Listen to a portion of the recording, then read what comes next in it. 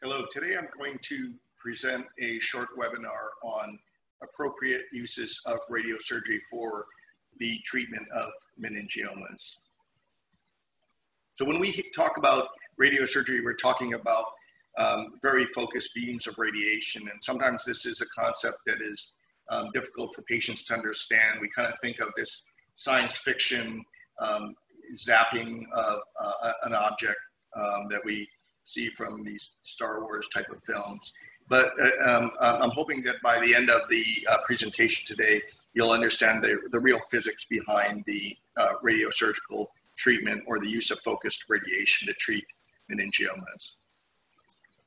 So there's first thing to understand is that there are different types of radiosurgery machines, and you may hear these names kind of talked about when discussing radiation for your meningioma. The first type of machine is called a linear accelerator, and there are different types of companies that make linear accelerators. The CyberKnife is the machine that I use at Stanford. It is a subset of linear accelerator. TrueBeam, Novalis are all trade names for machines that are linear accelerators. And then Gamma Knife and proton beams are other forms of radiosurgery machines that treat tumors. So for the purpose of this webinar, I'm specifically going to talk about the machine that I'm the most familiar with, and the machine that I use, and that's specifically the CyberKnife. So a linear accelerator is a machine that accelerates electrons to a very high speed, and these electrons are then essentially shot at a metal target, and this collision between the electrons creates an X-ray beam, which can be used to target radiation to the patient. So in this cartoon here, this is a linear accelerator. Electrons are accelerated or sped down this tube. It strikes a metal target here, which then, in that collision between the electron and the metal, creates a X-ray beam which can be directed to treat the patient. So this is a complex physics slide here, and I'm just presenting it just to so that you understand kind of the science behind it. But essentially, from a patient standpoint, all the patient does is they lie on a table, and this is the linear accelerator. All that physics and electron acceleration is occurring inside this box here, and radiation beams are then targeted to the patient. Here's a more detailed picture of the CyberKnife. So there are a number of treatment components that we see. First is the treatment table here. This is what the patient lies on during the treatment. The second component of the CyberKnife is this linear accelerator. And again, this is where the source of the X-ray beams come out that treat your tumor. The linear accelerator is mounted onto a robotic arm, and this is a robot that can move around the patient with fairly high speed, but can still deliver the radiation with less than 1 millimeter of targeting error. We have some X-ray cameras in the ceiling that actually take pictures of the patient, and these pictures are collected on the floor by image detectors. And why would we take a picture or take images of the patient during the actual treatment? And the reason for this is that this allows us to track any patient movement during the treatment and adjust for that movement.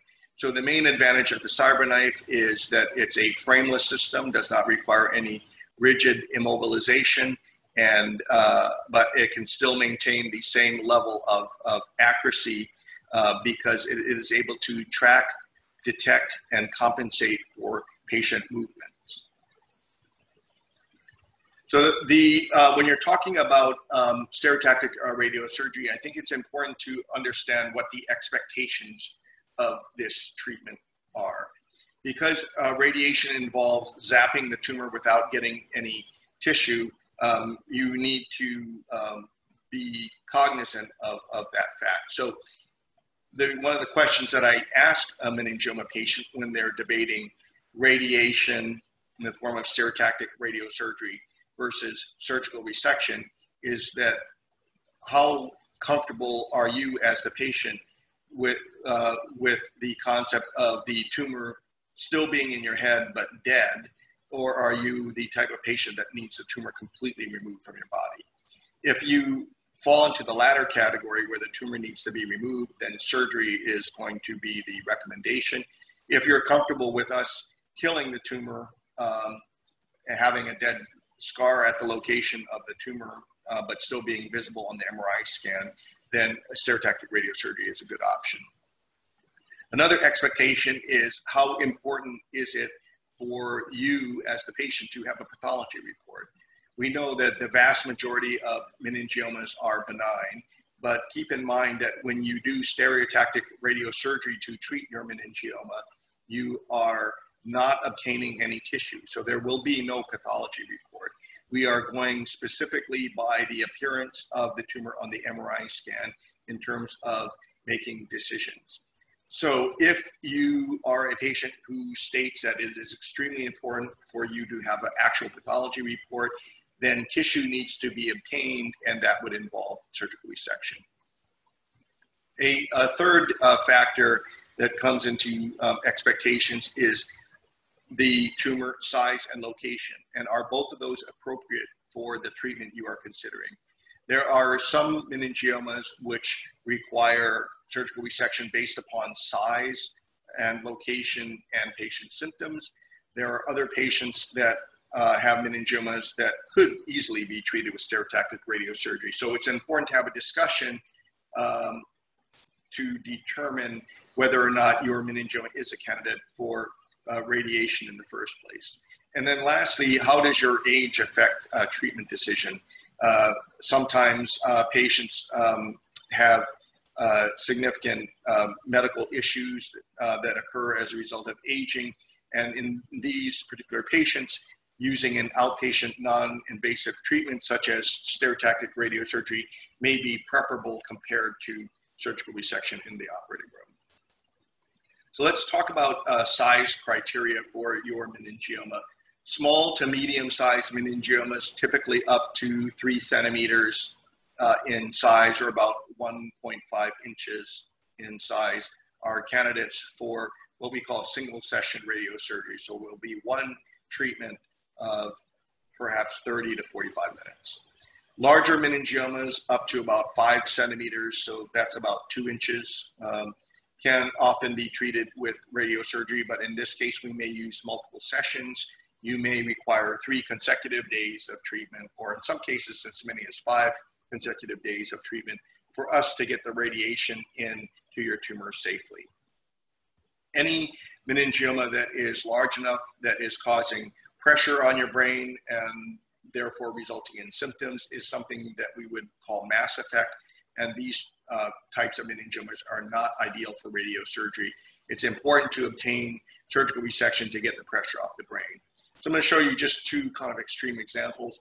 This first example here is a very large meningioma there. It is putting significant pressure on the brain. This tumor is too large for stereotactic radiosurgery, and this patient will be recommended to undergo surgical resection. On the flip side, this patient on the right here has a very small meningioma. This is well within the size criteria for stereotactic radiosurgery, and therefore that could be easily recommended to this patient. This is a picture from one of the Johns Hopkins neurosurgery publications that shows meningiomas can occur in different locations. So we can see that each of these circles is a meningioma, and we can see that they can occur in different parts of the brain. And how we treat these meningiomas, surgery versus radiation, in part depends upon the location as well as the size. So we know that small tumors that are usually asymptomatic can be good candidates for radiosurgery if the patient chooses to proceed. Now, one may argue that why treat a tumor that's not causing any symptoms, and the rationale for treating a tumor in this situation is that the tumor may grow over time and may cause symptoms as it enlarges. And at that point, you may no longer be a candidate for radiation, because now you have a tumor that's larger and putting pressure on the brain. So when you're talking about stereotactic radiation, a small to medium-sized tumor that is minimally symptomatic is often the best target for treatment. Larger tumors that are causing symptoms can result in symptoms such as seizures, weakness, speech difficulty, memory loss, or headaches from increased pressure. And in those situations, such as this large meningioma shown on the right here, these patients are best treated with surgery and not stereotactic radiation. So in general, while we're talking today about stereotactic radiosurgery, I did want to step back and talk about the three general options for management of your meningioma. The first is what's called watchful waiting, and that involves following the tumor with periodic MRI scans. This involves observing the tumor to see if it changes over time and then intervening if it changes. The primary downside with observation is that meningiomas are tumors, and so by definition may grow over time, and by watching the tumor you run the risk of having to deal with a larger tumor several years later. Surgical resection is the alternative to radiation. I'm going to present one slide on the advantages and disadvantages of surgery, and then we'll come back and focus on the advantages and disadvantages of stereotactic radiosurgery. So for surgery, this is resection of your meningioma in the operating room under a general anesthetic. The advantages of surgery is that you obtain tumor tissue for the pathologist, who can then study it under a microscope and tell you and confirm that this is a meningioma. There are a few percentages of meningioma that can be more aggressive, and in this situation, pathology will tell you whether you have a more aggressive meningioma. The other advantage of surgery is the tumor is resected immediately at the time of surgery, so there's no waiting for the results of the treatment. The tumor's removed up front, and the normal brain tissue is decompressed, so that if you're having any symptoms related to pressure of the tumor on the brain, those symptoms will be alleviated by the resection of the meningioma in the vast majority of cases. So what are the disadvantages of surgery? Surgery can vary from 1 hour to many, many hours, depending upon the size, complexity, and location of your tumor.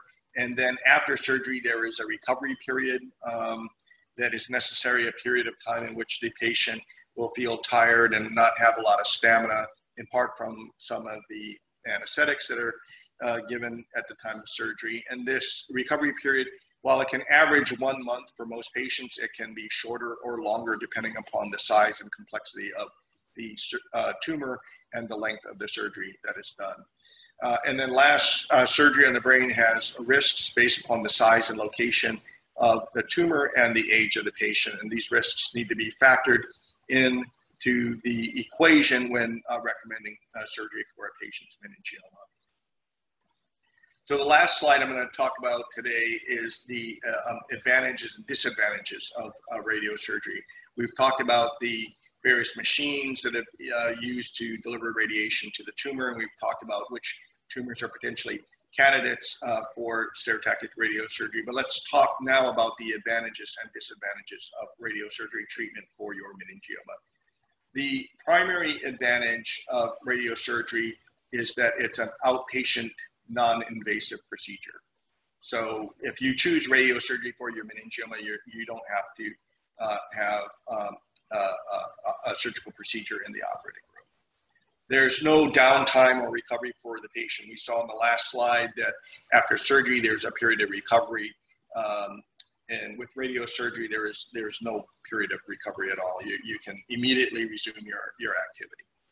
The major disadvantages of radiosurgery is that a meningioma, by being a slow-growing tumor, takes 2 to 3 years to really die from the radiation. And this is a concept that sometimes patients initially have a hard time understanding.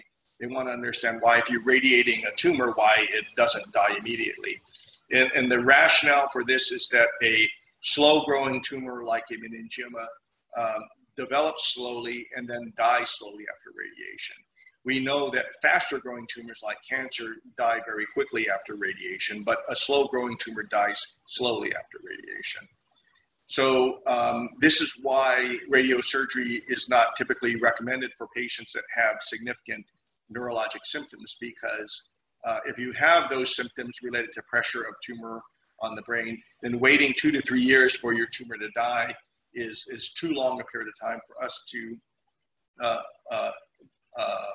wait to see resolution of the symptoms. A second disadvantage of radiosurgery is that as your tumor dies from the radiation, it can release inflammatory factors and kind of irritate tissue in the brain right around the tumor. And this can cause some fluctuations or flare-ups of your symptoms. So let me give you an example of this. Let's say a patient had their meningioma diagnosed as a result of headaches. And they had headaches off and on prior to treatment. If you radiate the meningioma as it dies, the inflammation from the dying tumor may cause flare-ups of the patient's headaches. And for a period of time during the active dying process, typically during the first 1 to 2 years after treatment, those headaches may fluctuate, potentially even increase in frequency and severity as the tumor dies.